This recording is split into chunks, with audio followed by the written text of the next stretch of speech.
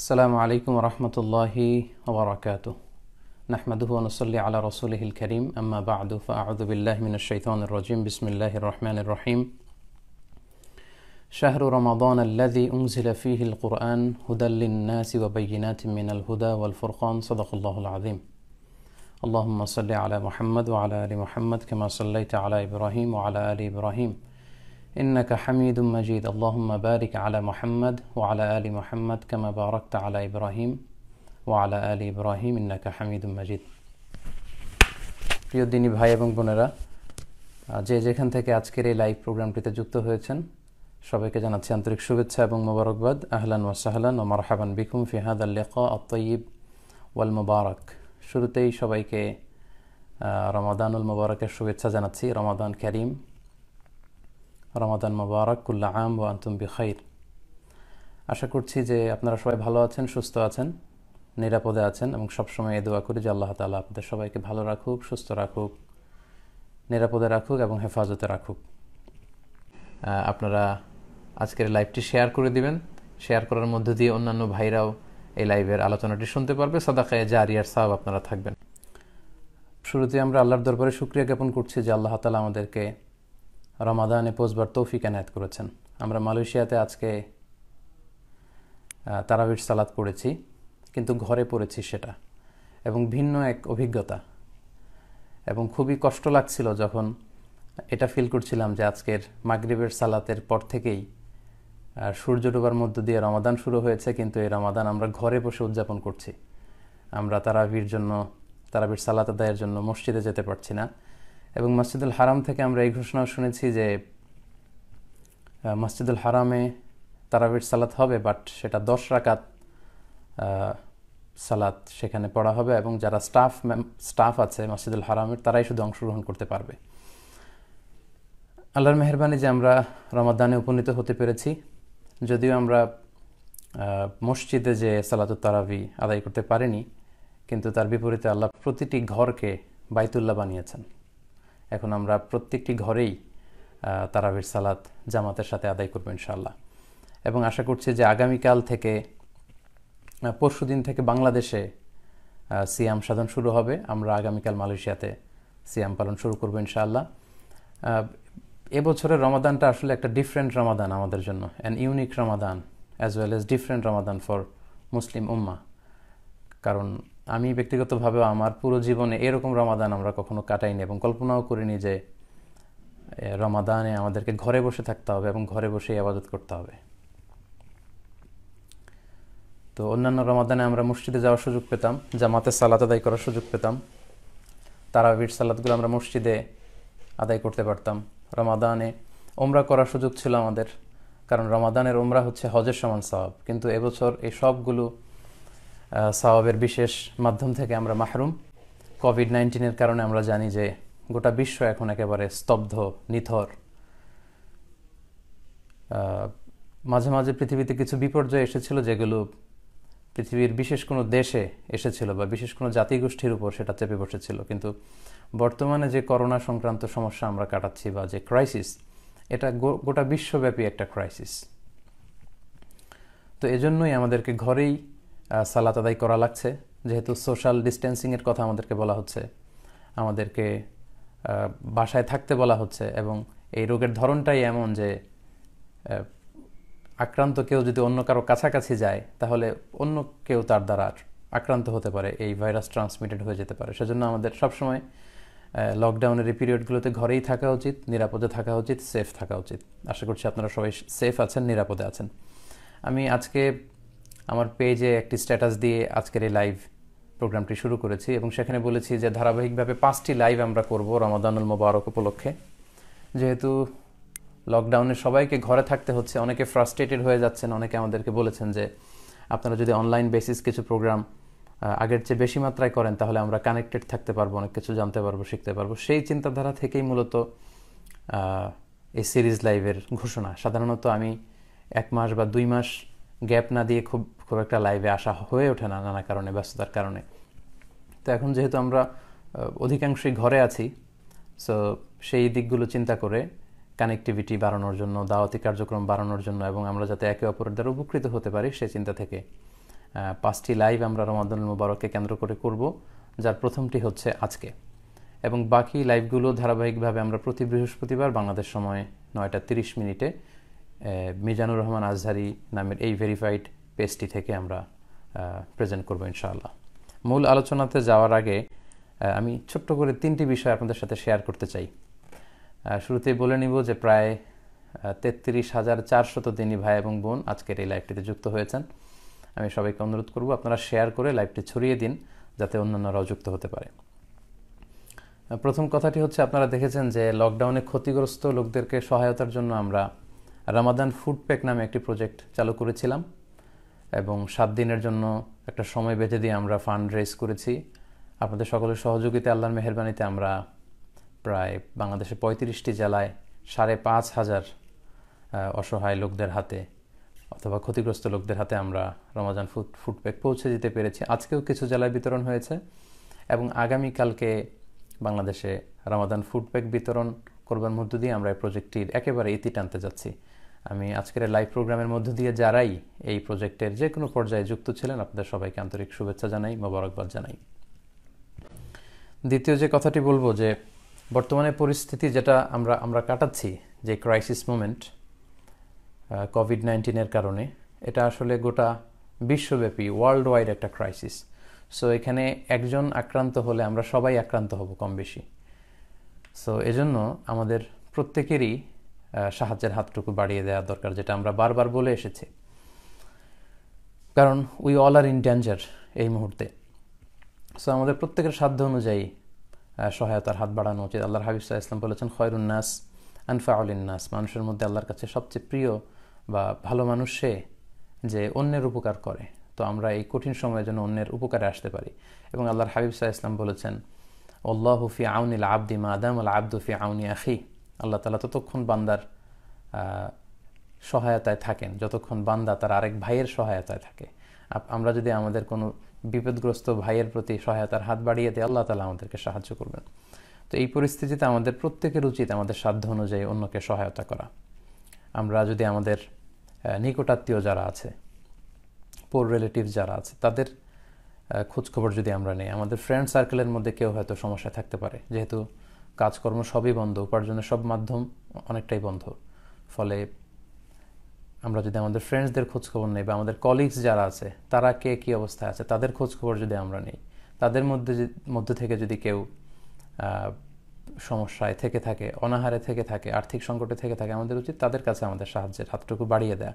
পাশাপাশি আমাদের নেইবার, আমাদের প্রতিবেশী যারা আছে, প্রথমত আমাদের নিকটাত্মীয়, অসহায় নিকটাত্মীয়, পাশাপাশি আমাদের বন্ধুবান্ধবদের মধ্যে, ফ্রেন্ড সার্কেলের মধ্যে বা কলিগসদের মধ্যে যারা সমস্যায় আছে, এবং আমরা আমাদের চারিপাশে যারা থাকে, আমাদের প্রতিবেশী যারা, তাদের প্রতি কিন্তু আমাদের এই সাহায্যের হাতটুকুন বাড়িয়ে দরকার। এই 3 ক্যাটাগরিতে যদি আমরা একটু হেল্প অ্যান্ড সাপোর্ট করতে পারি, তাহলে কিন্তু আমাদের এই কমিউনিটি সার্ভিসটা হয়ে যায়। কারণ গভর্নমেন্টের একার দ্বারা এই পুরো ক্রাইসিসকে সামাল দেওয়া সম্ভব না। তাই আজকের এই লাইভের শুরুতেই আমি আপনাদেরকে বলে রাখতে চাচ্ছি যে আমাদের যার যতটুকু ক্যাপাসিটি আছে, আমরা যেন অসহায় লোকদের প্রতি সাহায্যের হাতটুকু বাড়িয়ে দিই।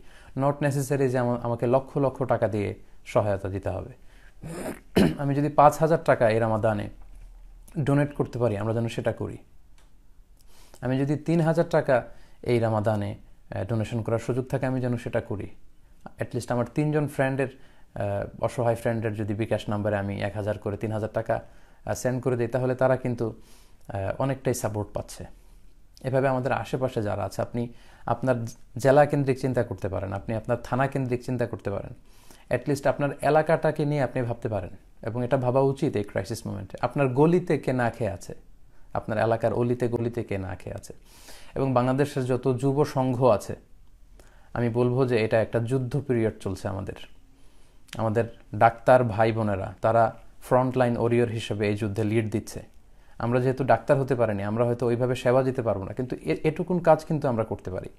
আমি অবাক হয়েছি যে আমি যখন ডিসিশন নিয়েছিলাম যে রমাদান ফুড প্যাকের অ্যানাউন্সমেন্টটা দিব, তখন আমি ভাবছিলাম যে আসলে এইভাবে ফলপ্রসূ হবে কিনা বা করবো কিনা। কিন্তু 7 দিনের ব্যবধানে আপনারা দেখেছেন যে আল্লাহর মেহেরবানি 71 লক্ষ টাকা অনুদান এসেছে, যেটা আমার পক্ষে এত টাকা ব্যয় করা সম্ভব ছিল না। আমরা আমাদের সাধ্যমতো চেষ্টা করেছি, কিন্তু এত বিশাল অ্যামাউন্টের ডোনেশন কিন্তু আমাদের একার পক্ষে বা দু একজনের পক্ষে এটা আঞ্জাম দেওয়া সম্ভব ছিল না। তাই আমি শুরুতে বলে রাখি যে বাংলাদেশের যতগুলো যুব সংঘ আছে, যতগুলো অর্গানাইজেশন আছে, আমি মনে করি যে প্রত্যেকের এই ক্রাইসিস মোমেন্টে দায়িত্বশীল ভূমিকা পালন করতে হবে।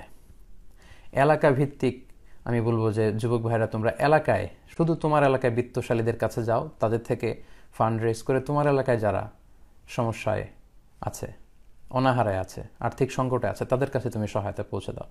এভাবে জেলা ভিত্তিক, থানা ভিত্তিক, ইউনিয়ন ভিত্তিক, আমার এলাকায়, আমার পাড়ায়, আমার মহল্লায়, গলি ভিত্তিক যদি আমরা একটু ইয়াংরা মিলে, আমরা স্বাবলম্বীরা মিলে, আমরা অর্থনৈতিকভাবে এখনও যাদেরকে আল্লাহ মুসিবতে ফেলেননি, বিপদে ফেলেননি, আমরা যদি একটু সহায়তার হাতটুকুন বাড়িয়ে দিই, তাহলে ক্রাইসিস মোমেন্টে হয়তো হাজার হাজার মানুষ বেঁচে যাবে। তাই প্রত্যেকেই যাতে আমাদের সাধ্য অনুযায়ী অন্যকে সাপোর্ট এবং সহায়তা করি, এই উদাত্ত আহ্বান জানিয়ে আজকে লাইভটা আমি শুরু করছি। মূল আলোচনায় যাওয়ার আগে আরও ছোট্ট একটি বিষয়, আমি যেহেতু সিরিজ লাইভে আসব, 5টি লাইভ করব, সেক্ষেত্রে বাংলাদেশ সময় রাত 9:30 কথা আমি উল্লেখ করেছিলাম। তো সেক্ষেত্রে অনেকে কমেন্টস করেছে যে বাংলাদেশ সময় আসরের পর থেকে মাগরিবের আগ পর্যন্ত এই সময় আপনার লাইভ হলে ভালো হয়, যেহেতু ইফতারির আগে। ওই সময়টাতে আমাদের পক্ষে লাইভে আসা সম্ভব হচ্ছে না, কারণ আমি এখন মালয়েশিয়াতে অবস্থান করছি। বাংলাদেশের আসরের পর মানে হচ্ছে আমার তখন ইফতারির সময়, মালয়েশিয়াতে ইফতারির সময়, এবং মাগরিবের সালাত তখন আমাকে আদায় করতে হবে। সো ওইটা সম্ভব হচ্ছে না। আর রাত্রিবেলায় 9:30 সময় নির্ধারণ করার কারণ হচ্ছে, এখন যেহেতু ঘোষণা এসেছে যে 12 জনের বেশি সালাতুত তারাবি মসজিদে যে আদায় করতে পারবে না, এবং অবশ্যই সেটা সোশ্যাল ডিস্টেন্সিং মেনটেন করে ফাঁকা ফাঁকা রেখে আদায় করতে হবে। তো সেক্ষেত্রে আমরা কেউই কিন্তু মসজিদে যেতে পারছি না, বাংলাদেশে সহ আমরা সবাই আজকে আমরা ঘরে তারাবির সালাত আদায় করেছি, এবং বাংলাদেশেও একই ঘটনা ঘটবে, ঘরে আমাদেরকে তারাবির সালাত আদায় করতে হবে। তো সেক্ষেত্রে 8টা-8:15 দিকে যদি আমাদের এশার সালাত হয়, সেক্ষেত্রে আমি খেয়াল করে দেখেছি যে 9:30টার মধ্যে তারাবির সালাত শেষ হয়ে যাবার কথা। ওই দৃষ্টিকোণ থেকে 9:30 এই সময়টাকে লাইভের জন্য নির্ধারণ করা হয়েছে। তারপরেও আপনাদের যদি বিশেষ কোনো অবজারভেশন থাকে বা কোনো পরামর্শ থাকে, আজকের এই লাইভের কমেন্টস বক্সে আপনারা জানাবেন যে বাংলাদেশ সময় রাত 9:30 এটা ঠিক আছে কিনা, নাকি একটু কম বেশি করা লাগবে। আমরা চাইলে আরও 15 মিনিটস আমরা পেছনে নিতে পারি, লেটস সে 9:45 থেকে আমরা শুরু করতে পারি 9:45-এ। খুব বেশি দেরি করা যাবে না, কারণ এখানে আবার আমার অনেক রাত হয়ে যায়। 10টায় শুরু করলে আমার এখানে 12টা, আবার বাংলাদেশে নিঃসন্দেহে অনেকে সাহারির আগে একটু ঘুমোতে চাইবেন 3-4 ঘন্টা। তো সব মিলে 9:30-তে আমি ফিক্স করেছি। তারপর আপনাদের পরামর্শ থাকলে ওয়েলকাম, আপনারা আমাকে জানাবেন ইনশাআল্লাহ। তাহলে আমরা মূল আলোচনাতে চলে যাই। সম্মানিত দিনী ভাই এবং বোনেরা, আজকে কথা বলবো যে এই রমাদানটা আমরা কিভাবে কাটাতে পারি। সেক্ষেত্রে অনেক পরামর্শ না দিয়ে আমি শুধু একটি বিষয়ের দিকে ফোকাস করতে চাই। সেটি হচ্ছে, বর্তমান সময়ে খুব বেশি বলা হচ্ছে যে let's make our quarantine two Quran time. আমরা আমাদের কোয়ারেন্টাইনকে কোরআনিক টাইম বানাই। আসলে এটা খুব অসাধারণ এবং দুর্দান্ত একটা আইডিয়া যে কোয়ারেন্টাইনের সময়টাকে আমরা কেন কোরআন টাইম কেন বানাবো না।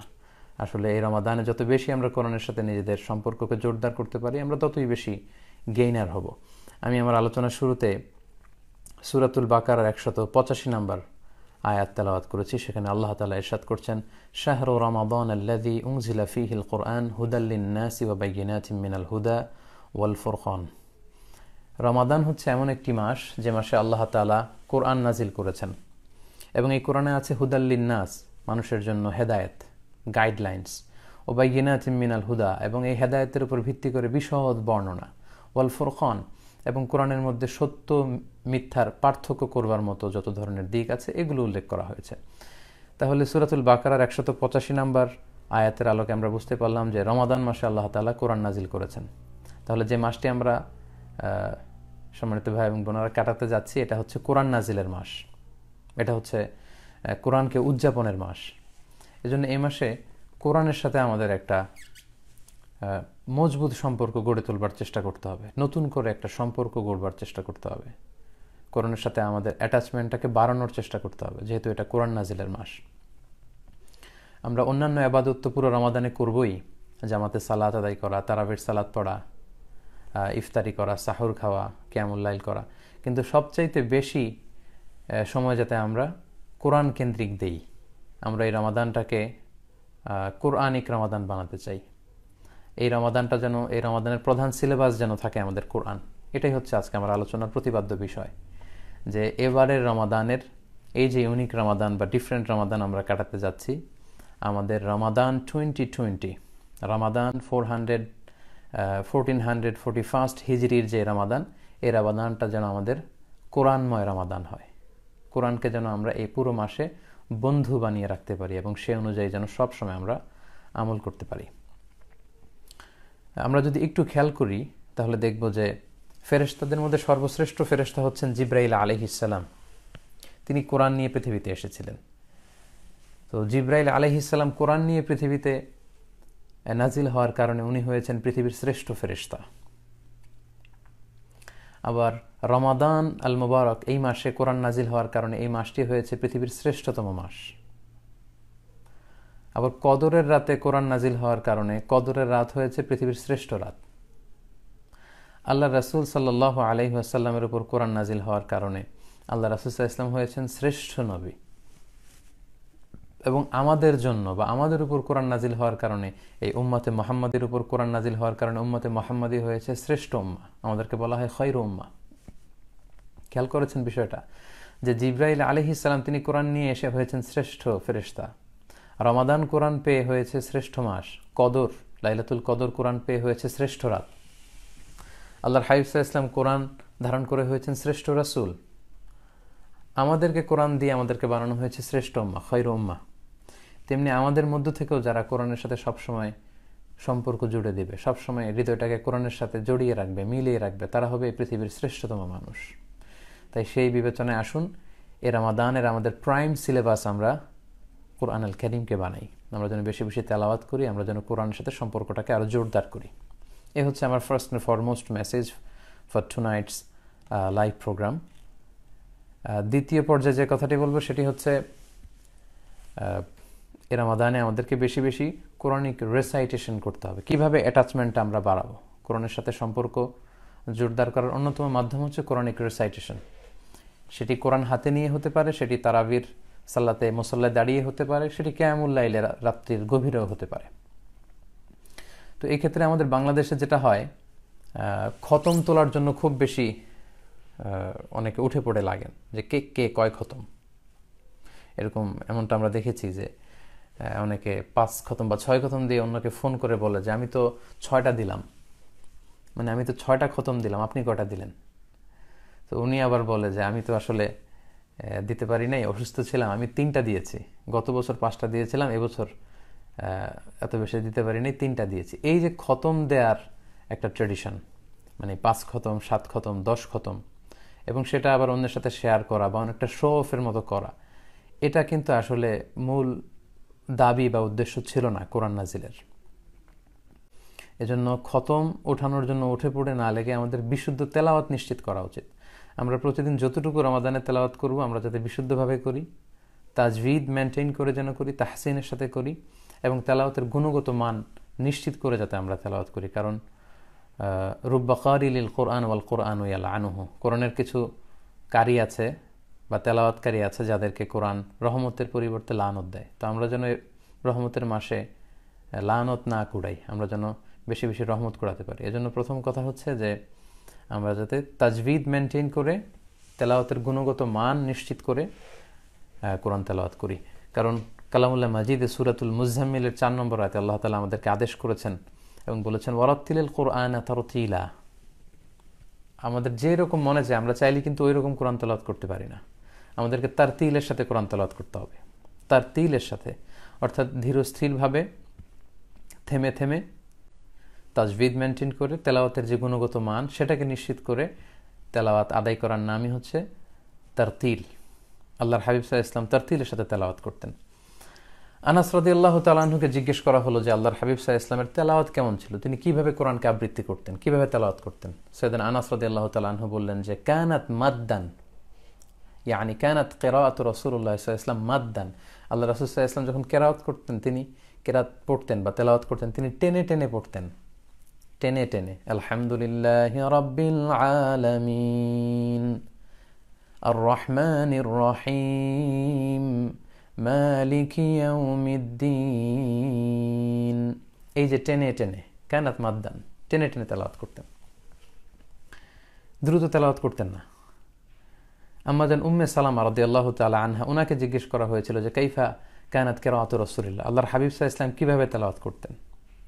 সুনানে তিরমিজির বর্ণনায় তিনি বলছেন যে কানা রাসূলুল্লাহ সাল্লাল্লাহু আলাইহি ওয়াসাল্লাম ইউকাত্তিউ কিরাআতাহু আয়াতান আয়াতান, প্রতি আয়াতে তিনি থামতেন, আয়াত আয়াত করে তেলাওয়াত করতেন। অর্থাৎ আলহামদুলিল্লাহি রাব্বিল আলামিন বলে তিনি থামতেন, তারপর তিনি আর রহমানির রহিম পড়তেন, তারপর থামতেন, তারপর মালিকি ইয়াউমিদ্দিন পড়তেন, তারপর থামতেন। অর্থাৎ প্রতিটি আয়াত তিনি থেমে থেমে শেষ করে এরপর নতুন আয়াতে যেতেন।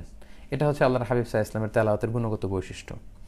এবং সুনানে আবু দাউদের বর্ণনায় আল্লাহর হাবিব সাল্লাল্লাহু আলাইহি ওয়াসাল্লাম বলেছেন যে জাইয়িনুল কুরআনা বিআসওয়াতিকুম, তোমরা তোমাদের কণ্ঠের মাধ্যমে কোরআনটাকে সুশোভিত করো, সুন্দর করে সুশোভিত করে তোমরা কোরআন তেলাওয়াত করো। অর্থাৎ যার গলায় আল্লাহ যতটুকু সুর দিয়েছেন, যতটা সুন্দর করে, যতটা আন্তরিকতার সাথে কোরআন তেলাওয়াত করা যায়, ঠিক সেভাবে তোমরা কোরআনিক রিসাইটেশনটা করো। এবং সহিহ বুখারীর এক বর্ণনায় এসেছে যে আল্লাহর হাবিব সাল্লাল্লাহু আলাইহি ওয়াসাল্লাম বলেছেন লাইসা মিন্না মান লাম ইয়াতাগান্না বিল কুরআন, যে গুনগুনিয়ে সুর করে সুন্দর করে কোরআন পড়ে না সে আমার দলভুক্ত নয়। এটা কিন্তু অনেক বড় একটা ধমক, যে যারা সুর করে গুনগুন করে সুন্দর করে কোরআন পড়ে না সে আমার দলভুক্ত, আমার উম্মত হতে পারে না। এটা একটা ধমক। সো আমাদের যার গলায় যতটুকু সুর আছে, আমাদের সুরগুলোকে উজাড় করে দিয়ে খুবই আন্তরিকতার সাথে থেমে থেমে প্রতিটি আয়াত শেষে স্টপ নিয়ে নিয়ে টেনে টেনে যেন আমরা কোরআন তেলাওয়াত করি, তবেই তার তিলের সাথে কোরআন তেলাওয়াত হবে, যেভাবে আল্লাহ রাসূল সাল্লাল্লাহু আলাইহি ওয়াসাল্লাম তেলাওয়াত করতেন। তো আমি খতম দেওয়ার জন্য যে উঠে পড়ে লাগে আমাদের দেশের ট্রেডিশন, কেউ যদি এই তারতিলের যত সিফাত আমি বর্ণনা করলাম এই সবগুলো মেনটেন করে যদি কেউ খতম দিতে পারেন, তাহলে এটা নূরুন আলা নূর, এটা তো অনেক ভালো, এটা প্রশংসনীয়, হাদা মাহমুদ, এটা অবশ্যই প্রশংসনীয়। আপনি তারতিলের সাথে তাজবিদের সাথে থেমে থেমে ধীরে ধীরে যদি কোরআন তেলাওয়াত করে শুরু থেকে শেষ পর্যন্ত রমাদানে যেতে পারেন, এটা খুবই ভালো, এবং এভাবেই কোরআন তেলাওয়াত আমাদের করা উচিত। সেক্ষেত্রে আমি মাঝে মাঝে যারা হয়তো শুরু থেকে শেষ পর্যন্ত শেষ করতে চান বা পারেন না, তাদের জন্য একটা ছোট্ট টিপস শেয়ার করি। সেটি হচ্ছে রমাদানের প্রত্যেক সালাতের পরে যদি আপনি 4 পৃষ্ঠা করে কোরআন তেলাওয়াত করেন, তাহলে প্রতিদিন 20 পৃষ্ঠা আপনার তেলাওয়াত হবে। অর্থাৎ ফজরের সালাতের পরে যেহেতু আপনার অজু আছে, আপনি 4 পৃষ্ঠা কোরআন পড়ুন যদি সুযোগ হয়। জোহরের সালাতের পরে আরও 4 পৃষ্ঠা পড়ুন, আসরের সালাতের পর আরও 4 পৃষ্ঠা, এভাবে 5 ওয়াক্ত সালাত শেষে 4 পৃষ্ঠা 4 পৃষ্ঠা করে যদি আপনি পড়েন, তাহলে 4 5 20 20 পৃষ্ঠা, আর প্রতিটি পাড়ায় 20 পৃষ্ঠা থাকে হেফজ কোরআনে। বাংলাদেশের নুরানি যে কোরআন 20 পৃষ্ঠা থাকে, তাহলে প্রত্যেক সালাত শেষে 4 পৃষ্ঠা করে পড়লে কিন্তু আপনি একদিনে 20 পৃষ্ঠা কোরআন তেলাওয়াত করতে পারলেন, এক পারা। তার মানে 30 দিনে আপনি সহজেই 30 পারা এভাবে পড়তে পারেন। এটা হচ্ছে যাদের পক্ষে সম্ভব হয়ে ওঠে না। আর যারা টাইম ফিক্স করে পড়তে অভ্যস্ত, যে না আমি প্রতিদিন ফজরের পরে 2 ঘন্টা পড়ি বা রমাদানে আমি জোহরের পরে 2 ঘন্টা পড়ি, তাদের কথা ভিন্ন। তাহলে সম্মানিত শুধু প্রথম কথা আমরা যেটা বললাম সেটা হচ্ছে তেলাওয়াতের গুণগত মান নিশ্চিত করে যাতে আমরা তেলাওয়াত করি। এ রমাদানের আমাদের প্রধান সিলেবাস হবে কোরআন, কারণ অনেক বেশি পরিকল্পনা যখন আমরা নেই, অনেক সময় অনেকের কাছ থেকে এই অভিজ্ঞতার কথা শুনে যে অনেকগুলো পরিকল্পনা রমাদানে নিয়েছিলাম, আসলে কোনোটাই করা হয়নি। তাই আমি বলবো যে রমাদানে আমরা কোরআন কেন্দ্রিক যেন প্ল্যান করি। আমরা অনেক মুহাদ্দিসিন একরামদের জীবনী জানি, ওনারা জগৎ বিখ্যাত মুহাদ্দিস ছিলেন, কিন্তু রমাদান আসলে আর হাদিস চর্চা করতেন না। মুহাদ্দিস হচ্ছেন যারা হাদিস শাস্ত্রে পারদর্শী। রমাদানে হাদিসের কিতাব রেখে দিয়ে ওনারা কোরআন তেলাওয়াত, কোরআনের তাফসির এগুলো পড়তেন। সেক্ষেত্রে আমরা মুসনাদে আহমদ ইবনে হাম্বলের সংকলক ইমাম আহমদ ইবনে হাম্বলের কথা বলতে পারি। লক্ষ লক্ষ হাদিস মুখস্থ জানতেন, স্বতন্ত্র হাদিসের কিতাব হিসেবে অনেক বড় একটা হাদিসের কম্পাইলেশন করেছেন মুসনাদ আহমদ ইবনে হাম্বল। তো তিনি রমাদান আসলে ওনার হাদিসের পাণ্ডুলিপিগুলো সব রেখে দিয়ে কোরআন নিয়ে বসে যেতেন। তাই আমাদের এবারের রমাদানটা যেন আমরা শুধু কোরআন কেন্দ্রিক প্ল্যান করি বেশি বেশি। এ পর্যায়ে বলবো যে কোরআন তেলাওয়াতের পাশাপাশি আপনারা যেটা করতে পারেন সেটা হচ্ছে listening to the recitation of the Holi কোরআন। কোরআনের তেলাওয়াত শোনা অনেকের এই ভালো অভ্যেসটি আছে। MP3 করে, মোবাইলে করে, কিন্তু কিংবা ঘরে টিভি সেটে আপনারা কোরআন ছেড়ে দিয়ে রাখতে পারেন। কারণ কোরআন তেলাওয়াত করা যেমনি সওয়াবের, কোরআন মনোযোগ দিয়ে শ্রবণ করাও সওয়াবের, এটাও অনেক সওয়াব। সূরাতুল আরাফের 204 নম্বর আয়াতে আল্লাহ বলছেন, ওয়া ইযা কুরিআল কুরআনু ফাসতামিউ লাহু ওয়া আনসিতু লাআল্লাকুম তুরহামুন। যখন তোমাদের সামনে কোরআনের তেলাওয়াত করা হয় তখন সেটাকে তোমরা মনোযোগ দিয়ে শোনো এবং চুপ থাকো, তাহলে আল্লাহর রহমতের বারিধারা তোমাদের উপর নাজিল হবে। তাই রমাদানের তেলাওয়াতের পাশাপাশি আমরা কোরআন তেলাওয়াত শুনতে পারি। বাসায় আপনারা হালকা আওয়াজে কোরআনের তেলাওয়াত ছেড়ে দিয়ে রাখতে পারেন। আরব শায়েখদের অনেক সুন্দর সুন্দর তেলাওয়াত পাওয়া যায়। শায়েখ আব্দুর রহমান সুদাইসির তেলাওয়াত পাওয়া যাবে। যারা মিষ্টি কণ্ঠ পছন্দ করেন, মিশারি রাশিদ আল আফাসির তেলাওয়াত আপনারা শুনতে পারেন। বান্দার ইবনে আব্দুল আজিজ আল বালিলা, ওনার তেলাওয়াত খুব সুন্দর। হারাম আল মাক্কি ওয়াল মাদানির যে শুয়ুখরা আছেন তাদের তেলাওয়াত কিন্তু আপনারা ডাউনলোড করে শুনতে পারেন। বাসায় আপনারা অল্প আওয়াজে এগুলো ছেড়ে দিয়ে রাখতে পারেন। এতে করে সুবিধা হচ্ছে কি, শায়েকরা কিভাবে তেলাওয়াত করছেন সেটা আপনি শুনলেন। লেটসে আপনি সূরা আর রহমান মুখস্থ করেছেন, যখন আপনি শায়েখ সুদাইসির কণ্ঠে আর রহমান শুনবেন তখন আপনি মিলাতে পারবেন। এটাকে তালাক্কি বলে। আপনি ওনার থেকে তালাক্কি করলেন, খেয়াল করলেন যে উনি কিভাবে ইদগাম করলো, উনি কিভাবে গুন্না করলো, উনি কোথায় কতটুকু মাদ মানে টান দিল, সিত্তা হারাকাত আর বা হারাকাত কিভাবে উনি এটা আদায় করলো। তো এভাবে শায়েকদেরকে ফলো করা যায়। এজন্য আমি বলবো কোরআন তেলাওয়াতের পাশাপাশি আমরা যেন কোরআন এর তেলাওয়াতের লিসনিংটা আমরা বাড়াই। আমরা যেন বেশি বেশি কোরআন তেলাওয়াত শুনি, কারণ কোরআন তেলাওয়াত করা যেমনি সুন্নাহ, কোরআন শোনাও তেমন সুন্নাহ। 4 নম্বরে বলবো যে কোরআন শিখা এবং শিখানো, teaching and learning the Holi কোরআন। এই রমাদানে আমরা বিশুদ্ধ কোরআন তেলাওয়াতের প্রশিক্ষণ নিতে পারি।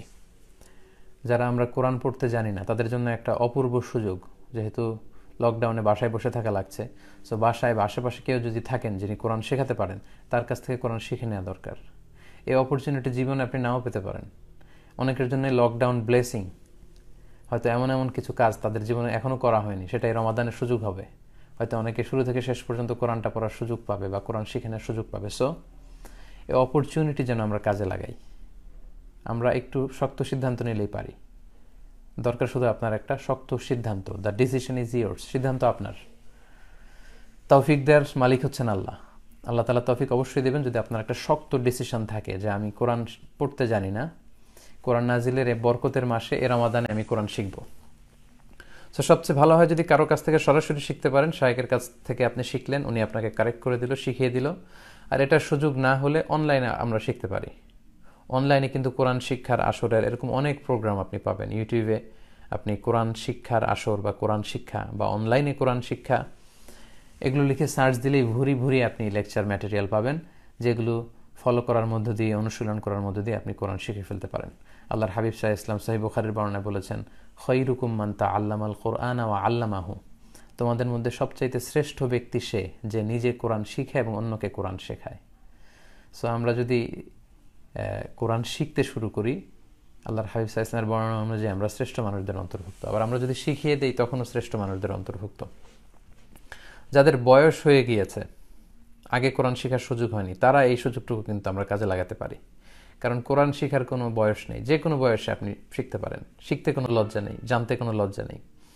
এবং সহিহ বুখারীতে আল্লাহর হাবিব সাল্লাল্লাহু আলাইহি ওয়াসাল্লাম বলেছেন, ওয়াল্লাযী ইয়াকরাউল কুরআন ওয়া ইয়াতাতাআতা, যে কোরআন পড়ে এবং আটকে যায়। তা মানে 70 বছরের বয়স বা 60 বছরের বয়স কেউ যদি নতুন করে কোরআন শিখে, ছোট বাচ্চা যেমনি স্মুথলি কোরআন পড়ে তার মুখ দিয়ে এভাবে বেরোবে না, পড়তে যে আটকে যাবে, কষ্ট হবে। এই কষ্ট হওয়ার কারণে আল্লাহর হাবিব সাল্লাল্লাহু আলাইহি ওয়াসাল্লাম বলেছেন তার জন্য লাহু আজরান, 2টা সওয়াব, মানে ডাবল সওয়াব। এক হচ্ছে কোরআন তেলাওয়াত করছে এর জন্য সওয়াব, আর এক হচ্ছে ইয়াতাতাআতা মানে হচ্ছে এই যে মামলিং করছে, মুখে আটকে যাচ্ছে, এটার জন্য আল্লাহ তাআলা ডাবল সওয়াব দিবেন। এজন্য আমাদের আশেপাশে যারা কোরআন পড়তে জানে না, দেখে দেখে আমরা যদি সুযোগ হয় তাদেরকে যেন একটু কোরআন শেখাই। কারণ আল্লাহর হাবিব সাল্লাল্লাহু আলাইহি ওয়াসাল্লাম বলেছেন, আদ-দাল্লু আলাল খাইরি কাফাইলি। কেউ যদি ভালো কোনো দিকে কাউকে পথ দেখায়, তাহলে ওই ভালো কাজটা করলে যে সওয়াব, পথ দেখালে বা সাহায্য করলে, হেল্প করলে এই একই সওয়াব। আপনি যদি সূরা ফাতিহা কাউকে শিখিয়ে দেন, কিভাবে সূরা ফাতিহা পড়তে হয় এটা যদি কাউকে আপনি শিখান, তাহলে ওই ব্যক্তি যতদিন সূরা ফাতিহা পড়বে তার জীবনে তার একটা পার্সেন্টেজ সওয়াব কিন্তু আপনি আপনার আমলনামায় পেয়ে যাবেন। এজন্য আমরা যেন কোরআন শিখি এবং শেখাই। পাশাপাশি আমরা যেন কোরআন শুনি এবং শোনাই। খুব ইম্পর্টেন্ট একটা পয়েন্ট। আমরা অনেক সময় কোরআন শোনাতে চাই না অন্যকে। কোরআনকে শেখা এবং শেখানোর একটা গুরুত্বপূর্ণ মাধ্যম হচ্ছে কোরআন অন্যকে শোনানো। অন্যকে শোনালে আপনার কোরআন পড়াটা খুব মজবুত হবে, পাকাপোক্ত হবে। এবং অন্যের থেকে যদি আপনি শোনেন, সেক্ষেত্রে আপনার কোরআন শিখাটা বা জানাটা খুব মজবুত হবে। এবং আল্লাহর হাবিব সাল্লাল্লাহু আলাইহি ওয়াসাল্লাম এটা করতেন। মুআরাদাতুল কোরআন সহিহ বুখারীতে এসেছে, প্রতি বছর সারা বছর কোরআনের যে সমস্ত আয়াতগুলো নাজিল হতো, রমাদান মাসে আল্লাহর হাবিব সাল্লাল্লাহু আলাইহি ওয়াসাল্লাম ওই সবগুলো আয়াত, ওই সবগুলো সূরা জিবরাইল আলাইহিস সালামকে শোনাতেন। এরপর জিবরাইল আলাইহিস সালাম আবার আল্লাহ রাসূল সাল্লাল্লাহু আলাইহি ওয়াসাল্লামকে শোনাতেন। প্রতি রমাদানে এই প্রজেক্ট নিয়ে থাকতেন আল্লাহ রাসূল সাল্লাল্লাহু আলাইহি ওয়াসাল্লাম। এবং যে বছর আল্লাহর হাবিব সাল্লাল্লাহু আলাইহি ওয়াসাল্লাম ইন্তেকাল করবেন, ইন্তেকালের বছরের যে রমাদানটি তিনি পেয়েছিলেন, ওই বছর দুইবার আল্লাহর হাবিব সাল্লাল্লাহু আলাইহি ওয়াসাল্লাম সাইয়েদনা জিবরাইল আলাইহিস সালামকে কোরআন শুনিয়েছেন। জিবরাইল আলাইহিস সালাম আল্লাহর হাবিব সাল্লাল্লাহু আলাইহি ওয়াসাল্লামকে দুইবার পুরো কোরআনটা রিভাইজ করে শুনিয়েছেন। এজন্য কোরআন শোনা এবং শোনানো এটা খুবই জরুরি। আপনারা বাসায় একে অপরকে তেলাওয়াত করে শোনাতে পারেন। আপনি আপনার স্ত্রীকে শোনাতে পারেন, আপনার স্ত্রী আপনাকে শোনাতে পারে, অথবা আপনারা আপনাদের ছেলে মেয়েদেরকে শোনাতে পারেন, আপনার ছেলেমেয়েরা আপনাদেরকে শোনাতে পারে। এভাবে যদি আমরা একটা কোরআনিক মান্থ কাটাই, আশা করি খুব জান্নাতি পরশে ভরপুর থাকবে আমাদের পুরো রমাদান। এবং এটা করবেন, আমি গ্যারেন্টি দিয়ে বলতে পারি যে আপনারা অত্যন্ত ভালো ফিল করবেন, খুব আনন্দ ফিল করবেন ঘরে। আপনার ছোট্ট সোনামণি যখন আপনাকে কোনো একটা সূরা শোনাবে, আবার তাকে যখন আপনি শোনাবেন, এই যে একটা অনাবিল শান্তি এবং প্রশান্তি, এটা আপনি পৃথিবীর অন্য কোথাও খুঁজে পাবেন না, আই গ্যারেন্টি ইউ। তাই বাসায় হাজব্যান্ড ওয়াইফ একে অপরকে কোরআন শোনান, ছেলে মেয়েদের কাছ থেকে কোরআন শুনুন এবং তাদেরকে কোরআন শুনুন। আল্লাহর হাবিব সাল্লাল্লাহু আলাইহি ওয়াসাল্লাম সাহাবাদের কাছ থেকে কোরআন শুনতে চাইতেন এবং আল্লাহর হাবিব সাল্লাল্লাহু আলাইহি ওয়াসাল্লাম নিজে সাহাবাদেরকে কোরআন শোনাতেন। সহিহ মুসলিমের একটা হাদিস আপনাদেরকে শোনাই। সাহাবাদের মধ্য থেকে সবচাইতে ভালো তেলাওয়াত করতে জানতেন সাইয়েদনা উবাই ইবনে কাব রাদিয়াল্লাহু তাআলা আনহু। উবাই ইবনে কাব রাদিয়াল্লাহু তাআলা আনহুর কাছে যে আল্লাহর হাবিব সাল্লাল্লাহু আলাইহি ওয়াসাল্লাম বললেন, ইয়া উবাই, হে উবাই, ইন্নাল্লাহা আমারানি আন আকরা আলাইক, আল্লাহ তাআলা আমাকে আদেশ করেছেন যাতে আমি তোমার কাছে কোরআন শোনাই। সুবহানাল্লাহি ওয়া বিহামদি। আল্লাহর হাবিব সাল্লাল্লাহু আলাইহি ওয়াসাল্লামকে আল্লাহ তাআলা আদেশ করেছেন যাতে আল্লাহর হাবিব সাল্লাল্লাহু আলাইহি ওয়াসাল্লাম উবাই ইবনে কাবের কাছে যে কোরআন শোনায়। তো তিনি যে বললেন যে উবাই, আল্লাহ তো আমাকে অর্ডার করেছেন যাতে আমি তোমার কাছে যে লাম ইয়াকুনিল্লাযীনা কাফারু, এই সূরাটা তোমার কাছে যেন তেলাওয়াত করে শোনাই। উবাই ইবনে কাব রাদিয়াল্লাহু তাআলা তো আশ্চর্য হয়ে গেলেন। তিনি অবাক হয়ে, মানে অবিশ্বাস্য এক কথা মনে করে তিনি বললেন যে ওয়াসাম্মানি ইয়া রাসূলুল্লাহ, সত্যই কি আল্লাহ তাআলা আমার নাম ধরে এমনটা বলেছেন যে আমার কাছে আপনি এসে কোরআন শোনানোর জন্য আমার নাম ধরে বলেছে? উবাই ইবনে কাব এরকম বলেছে? আল্লাহর হাবিব সাল্লাল্লাহু আলাইহি ওয়াসাল্লাম বললেন, নাম, হ্যাঁ উবাই, তোমার নাম ধরে আল্লাহ সরাসরি স্পষ্ট বলেছে যে আপনি উবাই ইবনে কাবের কাছে যে কোরআন শোনান। এই কথা শুনে আনন্দের আতিশয্যে আবেগে আপ্লুত হয়ে সাইয়েদনা উবাই ইবনে কাব রাদিয়াল্লাহু তাআলা আনহু কেঁদে দিলেন। হাদিসে এসেছে ফাবাকা, তিনি কেঁদে দিলেন। সহিহ মুসলিমের এই হাদিস থেকে আমরা বুঝলাম আল্লাহর হাবিব সাল্লাল্লাহু আলাইহি ওয়াসাল্লাম, ওনার কাছে কোরআন নাজিল হয়েছে, তারপরেও উনি সাহাবাদের কাছে যে কোরআন শোনাতেন। এবার আমরা একটি হাদিস শুনি যেখানে বলা হচ্ছে যে রাসূল সাল্লাল্লাহু আলাইহি ওয়াসাল্লাম সাহাবাদের কাছ থেকে কোরআন শুনতে চাইতেন। হাদিসের বর্ণনাকারী হচ্ছেন আব্দুল্লাহ ইবনে মাসউদ রাদিয়াল্লাহু তাআলা আনহু। ওনাকে ডেকে আল্লাহর হাবিব সাল্লাল্লাহু আলাইহি ওয়াসাল্লাম বললেন, ইকরা আলাইয়া আল কুরআন, হে ইবনে মাসউদ তুমি একটু কোরআন তেলাওয়াত করো তো। ইবনে মাসউদ রাদিয়াল্লাহু তাআলা আনহু বললেন, আকরাউ আলাইকা ওয়া আলাইকা উনজিল, হে আল্লাহর রাসূল আমি আপনার সামনে কোরআন পড়ব, আপনার উপর তো কোরআন নাজিল হয়, যে নবীর উপর কোরআন নাজিল হয় তার সামনে দাঁড়িয়ে আমি কোরআন পড়ব? আল্লাহর হাবিব সাল্লাল্লাহু আলাইহি ওয়াসাল্লাম তখন বললেন, ইন্নী উহিব্বু আন আসমাআহু মিন গায়রি, হে ইবনে মাসউদ আমি যেমনি কোরআন তেলাওয়াত করে তোমাদের শোনাতে পছন্দ করি, আমি আবার তোমাদের কাছ থেকে শুনতেও পছন্দ করি। সম্মানিত দ্বীনী ভাই এবং বোনেরা, একটু খেয়াল করলে বুঝবেন, এই দুটি হাদিস থেকে আমরা জানতে পারলাম যে আল্লাহর হাবিব সাল্লাল্লাহু আলাইহি সাল্লাম সাহাবাদের কাছে বসে বসে কোরআন শোনাতেন এবং সাহাবাদের কাছ থেকে তিনি কোরআন শুনতেন। তাই কোরআন শোনা এবং শোনানো এটা সুন্নাহ। এবং কোরআন শোনালে যেভাবে আপনার পড়াটা বা হেফজটা মজবুত হবে, আপনি একা একা পড়লে কিন্তু আপনার পড়াটা এত পাকাপোক্ত এবং মজবুত হবে না। তাই ঘরে এটা চালু করুন। এই রমাদানে যেন আমরা একে অপরকে কোরআন শোনাই। 5 নম্বর কথা হচ্ছে মেমোরাইজেশন। এই রমাদানের এই অফুরন্ত সুযোগে, লকডাউনে ঘরে বসে আমরা যেন কোরআন মুখস্থ করি। আমাদের অনেকের একটা ভুল ধারণা আছে, আমরা অনেকে মনে করি যারা হাফেজ বা যারা তাহফিজ সেন্টারে পড়ছে তারাই শুধু কোরআন মুখস্থ করবে, আমরা করব না। এটা একেবারে একটা ভুল ধারণা। আসলে কোরআন হেফজ করা, মুখস্থ করা এটা পুরো উম্মার দায়িত্ব। It's a responsibility for the entire উম্মাহ, পুরো উম্মার দায়িত্ব এটা। যারা তাহফিজ সেন্টারে পড়ছে ফুল টাইম, হ্যাঁ তারা হয়তো 30 পারা মুখস্থ করছে, আমার অন্তত 10 পারা বা 5 পারা বা 3 পারা করা উচিত, বা সিলেক্টেড সূরা অব দ্য কোরআন, কোরআনের সিলেক্টেড সূরাগুলো মুখস্থ করা উচিত। তাই রমাদানের এই বিশেষ বরকতময় মুহূর্তে কোরআনের বিশেষ কিছু অংশ কিংবা বিশেষ কিছু সূরা মুখস্থ করার পরিকল্পনা যেন আজকে রাত থেকে আমরা করি। আর একদিন মাত্র আমাদের হাতে আছে, এখন থেকেই যেন আমরা আমাদের প্ল্যান প্রোগ্রাম সব সেরে ফেলি। বিশেষ করে আমাদের ছোট্ট সোনামণিদেরকে জুজ আম্মা অর্থাৎ কোরআনের শেষতম পারার যে সূরাগুলো আছে, এই সূরাগুলোর মধ্যে থেকে ছোট্ট ছোট্ট সূরাগুলো কিন্তু আমরা রমাদানে মুখস্থ করাতে পারি। বিশেষ করে ৩-৪ বছর যে বাচ্চাদের বয়স বা 5 বছর, যাদের মুখে সবেমাত্র বোল ফুটেছে, এখন একটু একটু করে কথা বলতে পারে, তাদেরকে আমরা সূরাতুল ফিল থেকে শুরু করে সূরা নাস অর্থাৎ আলাম তারা থেকে কুল আউযু বিরাব্বিন নাস, এই 10টি সূরা কিন্তু আমরা হাসির ছলে কথা বলতে বলতে গল্প করে করে কিন্তু আমরা শিখিয়ে ফেলতে পারি। 7-8 বছর 9 বছরে যে সমস্ত বাচ্চারা পা দিয়েছে, তাদেরকে আরেকটু বড় সূরা, সূরা জিলজাল, সূরা তিন, সূরা দোহা, আমরা এগুলো মুখস্থ করাতে পারি। যারা আরেকটু বড় আমাদের ছেলেমেয়েদের মধ্য থেকে এবং যারা এই ছোট ছোট সূরাগুলো পারে, তাদেরকে কিন্তু আমরা কোরআনের শেষ পারা অর্থাৎ জুজ আম্মা পুরোটাই এই রমাদানে মুখস্থ করার জন্য উৎসাহিত করতে পারি। এবং আমার ছেলে মেয়ে যদি কিছু সূরা মুখস্থ করে, ছেলেমেয়েরা আমাকে সেগুলো শোনাতে পারে, আমি তাদেরকে শোনাতে পারি। এবং এই রমাদানে আমরা একটা প্ল্যান নিতে পারি যে 5টি নতুন সূরা আমরা এই রমাদানে মুখস্থ করব। সেটি ফ্যামিলি মেম্বারদের সবার মাঝে এই ঘোষণা দিয়ে রমাদানের শেষের দিকে কিন্তু আমরা একে অপরের কাছ থেকে সূরাগুলো শুনতে পারি। তাই সম্মানিত দিনী ভাই এবং বোনেরা, আমি আপনাদের সবাইকে বিনীত অনুরোধ করব, আসুন আমরা রমাদান আসার আগেই এই প্ল্যানটুকু করি যে আমরা এই রমাদানে এই সূরাগুলো পড়ব বা কোরআনের এই বিশেষ অংশগুলো মুখস্থ করব।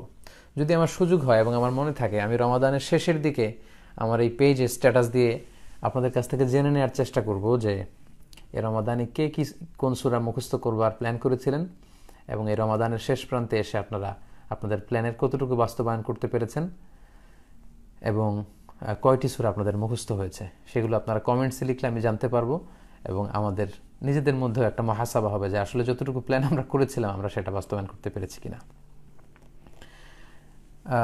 বাচ্চাদের অধিকাংশের স্কুল এখন বন্ধ, বাসায় বসে আছে আমরা, হাতে প্রচুর সময়, তাই কোরআন মুখস্থ করার এই সুবর্ণ সুযোগটুকু এই বরকতের মাসে যেন আমরা হাতছাড়া না করি। বিশেষ করে যারা কোরআনুল কারীম হেফজ করেছেন, তাদের ব্যাপারে হাদিসে এসেছে তারা হচ্ছে আহলুল্লাহি ওয়া খাসসাতুহু, আল্লাহর বিশেষ লোক, তারা আল্লাহর খাস লোক। তাদেরকে বলা হচ্ছে হামিলুল কোরআন, তারা কোরআনকে বহনকারী। এবং সহিহ মুসলিমের একটি হাদিসে এসেছে, সেখানে বলা হচ্ছে আল মাহিরু বিল কোরআন মা সাফারাতিল কিরামিল বারারা, যারা কোরআনকে হেফজ করেছে তারা ওহী সংরক্ষণকারী ফেরেশতাদের সাথে থাকবে। তাদের সম্মান, তাদের মর্যাদাকে বোঝানোর জন্য আল্লাহর হাবিব সাল্লাল্লাহু আলাইহি ওয়াসাল্লাম এমনটি বলেছেন। এই রমাদানে যেহেতু অনেক মসজিদে তারাবি কতটুকু হতে পারবে আমি জানি না, যদিও আজকে ঘোষণা এসেছে একেবারে 11th আওয়ারে 12 জন অংশগ্রহণ করতে পারবে। এটা আরও আগে ঘোষণা হতে পারলে ভালো হতো, কারণ এই অল্প সময় মসজিদ কমিটি হাফেজ কিভাবে নিয়োগ দিবে, হাফেজরা বিভিন্ন জেলায় আছেন, তারা কিভাবে গণপরিবহন বন্ধ থাকা অবস্থায় এক জেলা থেকে অন্য জায়গায় আসবে আমি জানি না। তারপরেও নিঃসন্দেহে অনেক হাফেজদের জন্য এটা একটা ক্রাইসিস মোমেন্ট, তারা হয়তো এবছর তারাবি পড়াতে পারবেন না। সেক্ষেত্রে আমি সম্মানিত হাফেজ ভাইদেরকে অনুরোধ করব যে মসজিদের সুযোগ না হলেও ঘরে 2-4 জন মিলে আপনারা আপনাদের এই তারাবির সালাতের জামাতে পড়ার ব্যবস্থাটা চালু রাখবেন, তাহলে কোরআনটা আপনাদের রিভাইজে থাকবে। কারণ এক মহামূল্যবান সম্পদ আপনি বুকে ধারণ করে আছেন, আপনি যে কত দামি সম্পদ আপনার হৃদয়ে ধারণ করে আছেন আপনি হয়তো নিজেই জানেন না। আর কোরআন হচ্ছে সবচাইতে দামি মেহমান। দামি মেহমানকে সম্মান না করা হলে দামি মেহমান থাকে না। কোরআন হচ্ছে দয়ফুন কারীম, অনেক সম্মানিত মেহমান। আপনার ঘরে বা আপনার বাসায় যদি সম্মানিত কোনো মেহমান আসে, তাকে যদি আপনি ওয়েল রিসেপশন না দেন, তাকে যদি সময় না দেন, তাকে যদি আদর আপ্যায়ন না করেন, তাহলে তিনি কিন্তু থাকবেন না। অনুরূপভাবে যে কোরআনকে হামিলুল কোরআন বা হাফিজুল কোরআন আপনারা হৃদয়ে ধারণ করেছেন, এটাকে রিভাইজ না করলে এটা থাকে না। এটাই খুব স্বাভাবিক, এটাকে বারবার রিভাইজ করতে হয়, মোরাজা করতে হয়। সহিহ মুসলিমের এক বর্ণনায় আল্লাহর হাবিব সাল্লাল্লাহু আলাইহি ওয়াসাল্লাম বলেছেন যে তাআহাদুল কোরআন, মানে কোরআনকে তোমরা আগলে রাখো, যত্ন করে রাখো, বারবার রিভাইজ করো, বারবার এটার সাথে একটা সম্পর্ক রাখো। ফাইন্নাহু আশাদ্দু তাফাল্লুতান ফি কুলুবির রিজালি মিনাল ইবিলি ফি উকুলিহা, কারণ পোষ মানানো হয়নি এমন ওটের রশি ছেড়ে দিলে ওই উটকে ফিরিয়ে আনা যেমন কঠিন, কোরআন মুখস্থ করার পরে ওই কোরআন ভুলে গেলে সেটাকে আবার রিভাইভ করা এর চেয়েও বেশি কঠিন। এজন্য হাফিজুল কোরআন ভাইদের জন্য আমার বিনীত অনুরোধ থাকবে যে মসজিদে তারাবির সালাতে লিড দেওয়ার সুযোগ না হলেও ব্যক্তিগত পর্যায়ে কিন্তু আপনারা ঘরে এই তারাবির সালাতটা আদায় করতে পারেন জামাতে, এবং সেখানে যদি খতমে তারাবি আপনারা পড়েন তাহলে কোরআনটা কিন্তু রিভাইজ থাকবে, আর কোরআনকে বারবার রিভাইজ না দিলে কোরআন থাকে না। 6 নম্বরে আমি বলবো যে কোরআন তেলাওয়াত হলো, কোরআনের তেলাওয়াত শ্রবণ করা এটা গেল, তারপর কোরআনকে মুখস্থ করা গেল, শোনানো গেল। এবার হচ্ছে understanding the meaning of the Holi Quran, to understand in your own language. নিজের মাতৃভাষায় কোরআনকে বোঝা, এটা খুবই জরুরি, মাতৃভাষায় বুঝতে পারা। অনেকের সুযোগ হয়নি কোরআনের শুরু থেকে শেষ পর্যন্ত একবার কোরআনের বঙ্গানুবাদ পড়া বা মর্মার্থ পড়া। এই রমাদানের লকডাউনের এই প্রচুর সময় হাতে, এই সময় কিন্তু আমরা চাইলে শুরু থেকে শেষ পর্যন্ত অনুবাদ পড়ার একটা প্রজেক্ট নিতে পারি। অনেক জায়গায় অনেকে নিচ্ছেন। সো আমি আজকের লাইভের মধ্যে দিয়ে উদাত্ত আহ্বান জানাই, যদি সুযোগ হয় একবার আপনারা পড়ুন। পাশাপাশি সংক্ষিপ্ত তাফসির, যেটাকে তাদাব্বুর বলা হচ্ছে, অর্থাৎ বুঝে বুঝে পড়া, অনুধাবন করা বা কোরআনিক মেসেজগুলো হৃদয়ঙ্গম করার চেষ্টা করা। কারণ কোরআন হচ্ছে জীবনযাপনের বিজ্ঞান। কোরআন আমাদেরকে সঠিক জীবন দর্শন শিক্ষা দেয়, সঠিক দৃষ্টিভঙ্গি শিক্ষা দেয়। তো সে দৃষ্টিভঙ্গিটা কি, সে জীবন দর্শনটা কি, সেটা যদি আপনি কোরআনের অর্থ না পড়েন তাহলে আপনি বুঝবেন না। কারণ কোরআন হচ্ছে কাইন্ড অফ প্রেসক্রিপশন। একজন ডাক্তার আপনাকে একটা প্রেসক্রিপশন দিল, তো সেটা আপনি বাসায় এনে যদি শুধু রিডিং পড়তে থাকেন শুরু থেকে শেষ পর্যন্ত, তাহলে কিন্তু আপনার রোগ সারবে না। বরং সেই প্রেসক্রিপশনটা আপনাকে বুঝতে হবে এবং সে অনুযায়ী আপনাকে চলতে হবে, সে ওষুধগুলো সেবন করতে হবে, তবেই আপনি হয়তো সুস্থ হবেন। এজন্য আল্লাহ তাআলা বলেছেন যে এটা হচ্ছে হুদাল্লিল মুত্তাকিন। কোরআনটা হচ্ছে মুত্তাকিদের জন্য হেদায়েত, গাইড বুক, পথ নির্দেশিকা। যা বলার আল্লাহ সব বলে দিয়েছেন, নতুন করে আর কিছুই বলবেন না। এজন্য আল্লাহ কোরআনের বিভিন্ন জায়গায় আমাদেরকে বলেছেন, তোমরা কি কোরআনের মেসেজকে হৃদয়ঙ্গম করবে না? আফালা ইয়াতাদাব্বারুন আল কোরআন আম আলা কুলুবিন আকফালুহা। ওরা কি কোরআনকে বোঝার চেষ্টা করবে না, নাকি ওদের হৃদয়ে তালা ঝুলে আছে, নাকি ওদের হৃদয়ের দরজার মধ্যে তালা ঝুলিয়ে দেওয়া হয়েছে? সূরা মুহাম্মদের 24 নম্বর আয়াতে আল্লাহ বলেছেন। সূরা আনআমের 38 নম্বর আয়াতে আল্লাহ বলেছেন, মা ফাররাতনা ফিল কিতাবি মিন শাই। এই কিতাবে, এই কোরআনে আমি কোনো কিছু বাকি রেখে দেইনি, মানব প্রয়োজনীয় সব বর্ণনা করেছি। সূরা নাহালের 89 নম্বর আয়াতে আল্লাহ তাআলা বলছেন, ওয়া নাযালনা আলাইকাল কিতাবা তিবয়ানান লিকুল্লি শাই। আমি এই কিতাবকে সব কিছু সুস্পষ্ট ব্যাখ্যা হিসেবে নাজিল করেছি। তাই যা বলার আল্লাহ সব বলে দিয়েছেন, নতুন করে কিছু বলবেন না। তাই আসুন এ রমাদানে আমরা আল্লাহ তাআলা আমাদেরকে কি বলতে চেয়েছেন সেটা একটু জানবার চেষ্টা করি। এখন এই ব্যাপারটা অনেক সহজ। আপনি প্লে স্টোরে কিংবা মোবাইল থেকে আপনি বিভিন্ন অ্যাপস ডাউনলোড করতে পারেন, সেখানে কোরআনের বঙ্গানুবাদ পাওয়া যায়। অনেকের ঘরে কোরআনের বঙ্গানুবাদ আছে, তাফসির আছে। এ রমাদানে আপনারা সবাই মিলে এটা পড়তে পারেন। আমাদের বাসায় অনেক বয়স্ক মুরব্বীরা, ওনারা কোরআনের 4 খতম 5 খতম দেন। সারা জীবনের খতমগুলো হিসাব করলে দেখা যাবে যে 50-60 খতম দিয়ে ফেলেছেন, কিন্তু পুরো জীবনে একবারও তিনি কি খতম দিলেন এটা ওনার পক্ষে জানার সুযোগ হয়নি। আমাদের বয়স্ক মুরব্বীরা যারা ঘরে আছেন তাদেরকে যাতে আমরা কোরআনের অনুবাদগুলো পড়ে শোনাই। ছোট যারা আছো, নানা নানি দাদি, এরা যদি আমাদের ঘরে থাকে তাদেরকে যেন আমরা কোরআনের অনুবাদগুলো পড়ে পড়ে শোনাই, তাহলে তাদের সময়গুলো ভালো কাটবে এবং আমাদেরও কোরআনের শুরু থেকে শেষ পর্যন্ত অনুবাদগুলো জানা হবে। 7 নাম্বার যে পয়েন্টটি বলবো, সর্বশেষ পয়েন্ট, সেটি হচ্ছে রিফ্লেকশন অ্যাকর্ডিং টু আন্ডারস্ট্যান্ডিং। আমরা কোরআন পড়লাম, আমরা কোরআন বুঝলাম, এরপরে এই বুঝ অনুযায়ী রিফ্লেক্ট করা। কারণ এজন্যই কোরআন নাজিল হয়েছে, আমাদের জীবনে কোরআনের আদেশগুলো, বিধিনিষেধগুলো, ডুজ অ্যান্ড ডোন্টসগুলোকে প্রয়োগ করবার জন্য। রিফ্লেকশন। এজন্য আমরা যখন কোরআন পড়বো, আমি অনুরোধ করব আপনারা চাইলে নোট করে রাখতে পারেন। বুঝে পড়ার সময় অবশ্যই কিছু নোট রাখতে হয় এবং প্রত্যেকের কোরআন কেন্দ্রিক কিছু নোট সংগ্রহ করা দরকার। এটা আপনার মোবাইলের নোট অপশনে হতে পারে, আপনার ডায়েরিতে হতে পারে। আমার কাছে ভালো লাগে যে অনেক ভাই এবং বোনেরা আমাকে জানিয়েছে যে আমার আলোচনা থেকে অনেকে নোট করেছে। একজন আমাকে মেসেজ করেছিল, আমার মনে আছে যে হুজুর, আমি আপনার সূরাতুল মুমিনুনের আলোচনা শুনে একটা সুন্দর নোট করেছিলাম এবং সেই নোটের আলোকে আমি এক জায়গায় আলোচনা করেছিলাম। মাশাআল্লাহ। এরকম অনেকে আমাকে আমার বিভিন্ন আলোচনা থেকে নোট করে আমার কাছেও পাঠায়। সো এই নোট করার অভ্যেসটা আমাদের করা দরকার। আপনি যখন কোরআনের অনুবাদ পড়বেন কিংবা কোরআনের সংক্ষিপ্ত তাফসির পড়বেন, তখন বুঝে বুঝে পড়ার সময় কিছু নোট রাখা এটা দরকার। এবং সেক্ষেত্রে কোরআনের আলোকে নিজেকে সংশোধন করা। আমাদের অনেকেরই অনেক ভুল ত্রুটি নিজেদের মধ্যে থাকতে পারে, ভুল আকীদা, ভুল বিশ্বাস, ভুল তথ্য আমরা বিশ্বাস করি। কিন্তু কোরআনিক তথ্য যখন আমরা পড়লাম, সাথে সাথে আমরা আমাদের আগের ভুলটুকু সংশোধন করে আমরা কোরআনের আলোয় নিজেকে সাজাতে পারি। আর সর্বশেষ আমরা যা শিখলাম, আমরা যা বুঝলাম, এটা যেন আমরা অন্যের কাছে পৌঁছে দেই, সেটা যেন আমরা অন্যের কাছে পৌঁছাই। সম্মানিত শুধু এভাবে যদি আমরা রমাদান আসার আগ থেকেই আমাদের এই আসন্ন রমাদানটাকে কোরআনময় রমাদান করতে চাই, তাহলে এই বিষয়গুলোকে সামনে নিয়ে কিন্তু আমরা একটা চমৎকার কোরআনিক রমাদান কাটাতে পারি এবং আমাদের কোয়ারেন্টাইনকে কোরআন টাইম বানাতে পারি। আমি যদি পুরো আলোচনাটাকে সংক্ষেপে আরেকটু রিভাইজ করি, তাহলে প্রথমে আমি বলেছিলাম কোরআন নাজিলের মাসে আমাদের এই রমাদানের প্রধান সিলেবাস যেন হয় কোরআন, এবং এই মাসে যেন আমরা কোরআনকে উদযাপন করি এবং কোরআনের সাথে সম্পর্ককে জোরদার করার জন্য নতুন করে যেন আমরা একটু ভাবি।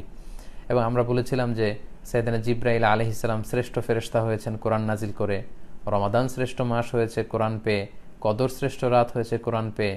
তেমনি আমরাও যদি কোরআনের সাথে সম্পর্ককে জোরদার এবং মজবুত করি, আমরা আল্লাহ তাআলার কাছে শ্রেষ্ঠ বান্দাদের কাতারে শামিল হতে পারবো।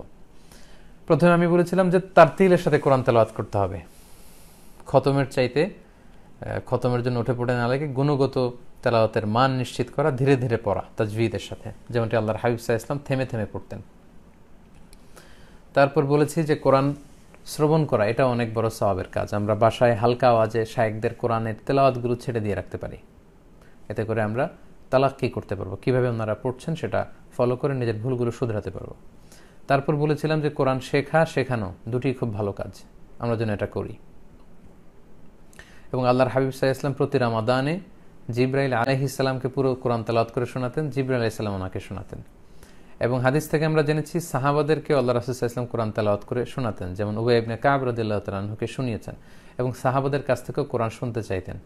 তার অনুসরণে আমরা আমাদের বাসায় হাজব্যান্ড ওয়াইফ, বাবা মা ছেলে একে অপরকে কোরআন শোনাতে পারি এবং অন্যদের কাছ থেকে শুনতে চাইতে পারি। পাশাপাশি আমরা বলেছি রমাদানে কোরআনের কয়েকটি সূরা যেন আমরা মুখস্থ করি, মুখস্থ করার প্ল্যান যেন আমরা করি। লাইভ চলাকালীন সময়ে কল না দেওয়ার জন্য আমি বিনীতভাবে অনুরোধ করছি, এতে লাইভ আসলে ইন্টারাপ্ট হয়। লাইভের পরে আপনারা কল করবেন। ছোট ছোট সোনামণিদের ক্ষেত্রে আমরা বলেছি যে কোরআনের শেষ পাড়ার ছোট্ট সূরাগুলো আমরা এই লকডাউনের স্কুল ছুটি যেহেতু এই সময় আমরা বাচ্চাদেরকে এই সূরাগুলো মুখস্থ করাতে পারি, তাদের কাছ থেকে শুনতে পারি। সম্মানিত হাফেজদের উদ্দেশ্যে আমরা বলেছি যে অনেক মসজিদে তারাবির সালাতে লিডিং দেওয়ার সুযোগ না হলেও আমরা ঘরে যাতে এই তারাবির সালাতে লিড দেওয়ার এই ধারাবাহিকতা জারি রাখি এবং বারবার যেন কোরআনকে রিভাইজ দেই, কারণ এক মহামূল্যবান সম্পদ আপনারা হৃদয়ে নিয়ে ঘুরে বেড়াচ্ছেন, হয়তো আপনারা টের পাচ্ছেন না। আর কোরআনকে বারবার রিভাইজ না দিলে সেটা থাকে না, সেটা ছুটে যায়। এবং 6 নম্বরে আমরা বলেছিলাম যে কোরআনকে মাতৃভাষায় বোঝা, আল্লাহ তাআলা কি বলেছেন, কি মেসেজ আমাদেরকে দিতে চেয়েছেন সেটা মাতৃভাষায় বুঝবার চেষ্টা করা, তাদাব্বুর করা, যেটা কোরআনে আমাদেরকে বারবার উৎসাহ দেওয়া হয়েছে, এবং কোরআনিক মেসেজগুলো হৃদয়ঙ্গম করার চেষ্টা করা। সর্বশেষ আমরা বলেছি এই রমাদানে আমরা যে কোরআন পড়ব, অর্থ পড়ব কিংবা তাফসির পড়ব, এটার জন্য সংক্ষিপ্ত একটা নোট আমরা রাখি। এই বিষয়গুলো যদি আমরা একটু খেয়াল করি এবং কোরআনকে যদি আমরা এই রমাদানের কোর্স, সিলেবাসের কোর্স বানাই, তাহলে কিন্তু সত্যি আমরা কোরআনময় একটা রমাদান কাটাতে পারবো বলে আমি আশা করি। আসুন কোরআন নাজিলের মাসে আমরা কোরআনের সাথে সম্পর্ককে জোরদার করি এবং বেশি বেশি কোরআন তেলাওয়াত করি, কোরআনের অর্থ বুঝি এবং কোরআনের এই শিক্ষাকে অন্যের কাছে পৌঁছে দিই। অনেকে কিছু প্রশ্ন করেছেন। এক ভাই দেখলাম যে কমেন্টসে প্রশ্ন করেছেন যে এই রমাদানে মুসহাফ থেকে তেলাওয়াত করা যাবে কিনা, অর্থাৎ কোরআন দেখে দেখে তারাবি পড়া যাবে কিনা।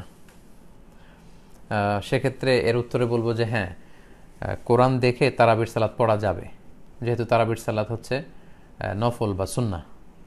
সো সুন্নাহ বা নফল নামাজে কোরআন খুলে মুসহাফকে দেখে দেখে তেলাওয়াত করা যায়, কিন্তু ফরজ নামাজে এমনটা করা ঠিক হবে না। স্কলাররা বলেছেন যে ফরজ নামাজে এটা মাকরু হবে, এবং সাহাবাদের সময়ে খুব ব্যাপক প্রচলন এটা ছিল না, এটা তাবি বা তৎপরবর্তী সময়ে এই প্রচলনটা শুরু হয়েছে।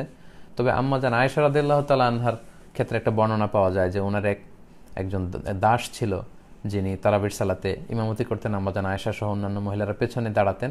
সেক্ষেত্রে সেই দাস কোরআন থেকে দেখে দেখে তেলাওয়াত করত। তো এক্ষেত্রে সংক্ষিপ্ত উত্তর হচ্ছে, নফল সালাতের ক্ষেত্রে আপনি বিশেষ করে তারাবি, কিয়ামুল লাইলে চাইলে কোরআন খুলে আপনি পড়তে পারেন, অথবা ইমাম পড়ছে আপনি ফলো করতে পারেন, কিন্তু ফরজ সালাতে এটা উচিত হবে না। আর সর্বোপরি যদি এটা বাদ দেওয়া যায় সবচেয়ে ভালো, তা না হলে আবার সবাই কোরআন দেখে দেখে পড়ার প্রতি বেশি উদ্বুদ্ধ হবে, নিজের হেফজ থেকে মুখস্থ থেকে হয়তো কোরআন পড়তে চাইবে না।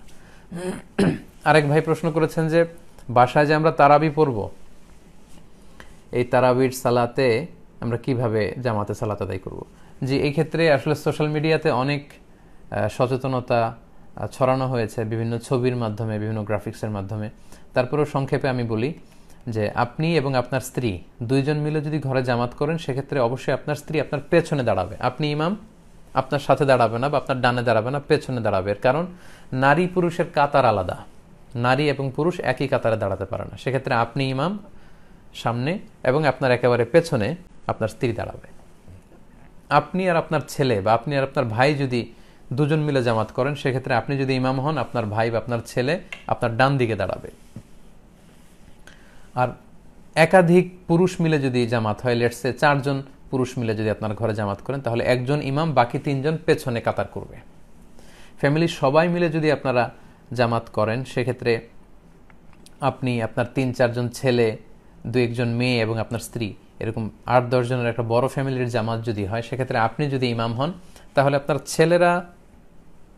ছেলেরা আপনার পেছনে দাঁড়াবে দ্বিতীয় কাতারে, এবং তৃতীয় কাতারে আপনার স্ত্রী এবং আপনার মেয়েরা দাঁড়াবে। এই পদ্ধতি ফলো করে আপনারা ঘরে জামাতে সালাত আদায় করতে পারেন। সম্মানিত সুধী, এই কোরআনকে আমরা রমাদানে বন্ধু বানাই, বেশি বেশি কোরআন তেলাওয়াত করি।